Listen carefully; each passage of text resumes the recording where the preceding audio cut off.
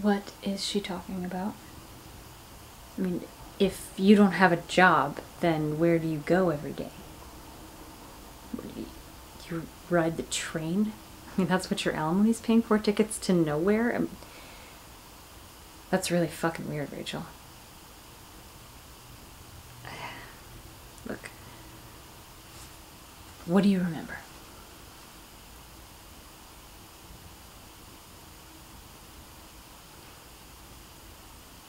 You don't remember anything, do you? You know, I read about a guy from Long Island who went to a bar, blacked out, drove to the house he grew up in, killed all of its occupants, got back in the car, went home and went to sleep, and the next morning he was oblivious to what he'd done until the cops came to pick him up.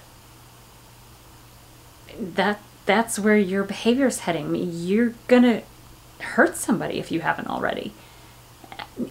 God, Rachel, I have tried to help you, but none of that really makes any difference if you don't want to help yourself.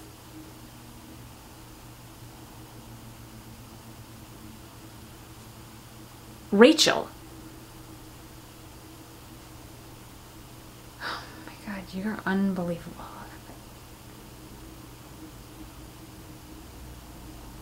I can't do this anymore. You have to leave. I'll give you a few weeks to find another place, but then you gotta go.